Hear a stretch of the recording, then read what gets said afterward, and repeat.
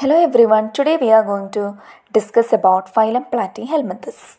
Class Turbelleria is a class of phylum platyhelminthes.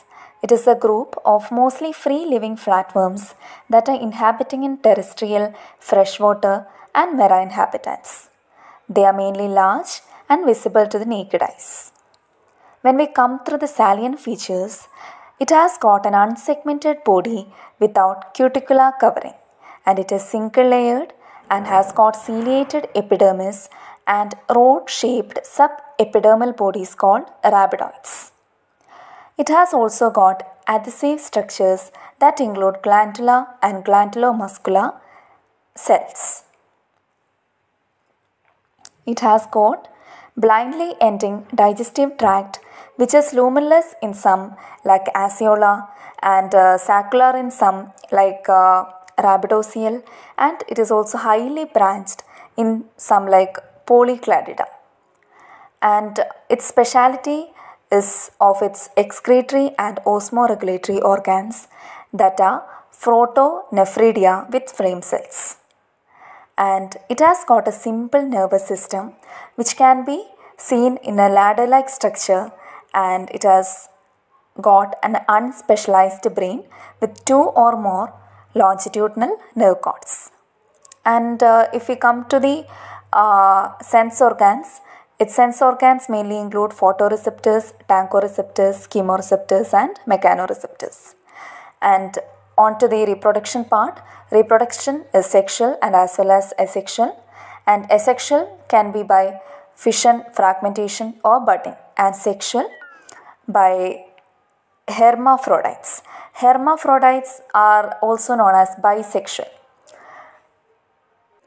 Here is a picture of flatworm Turbelleria. Now we can move on to Dugesia, that is an example of class Turbelleria. In Dugesia, we are mainly going through regeneration, and if we see the introduction part, Dugesia is also a free-living freshwater parasite that is found in ponds, streams and all these water bodies. And one of its interesting features is that it avoids light, and during daytime it remains attached to the lower surface of submerged objects. And at night what it does is that it moves in search of food. And Dugesia has also got a common name, that is Planaria. And when we come to its regeneration, it is the speciality of Dugesia in Turbellarian group. It is what it makes it special from other members of Turbellarian group. And regeneration, as we all know, it is the repair and revival of the damaged or the reconstruction of the whole body part from a small fragment. And Dugesia has got an extraordinary regeneration power. It can repair small damages or losses and also can reconstruct the whole body from a small piece. However small the piece may be, it can regrow from that. And it is mainly of 2 types. And this regeneration is also classified into 2 types. And the first one is reparative regeneration and restorative regeneration.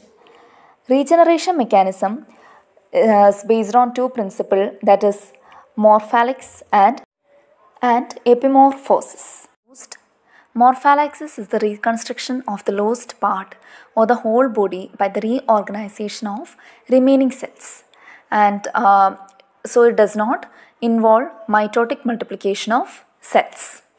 And epimorphosis, on the other hand, it involves the mitotic multiplication and subsequent differentiation of cells. So that is the difference between morphallaxis and epimorphosis. Morphallaxis, it does not involve mitotic multiplication of cells, where when it comes to epimorphosis, it involves mitotic multiplication of cells.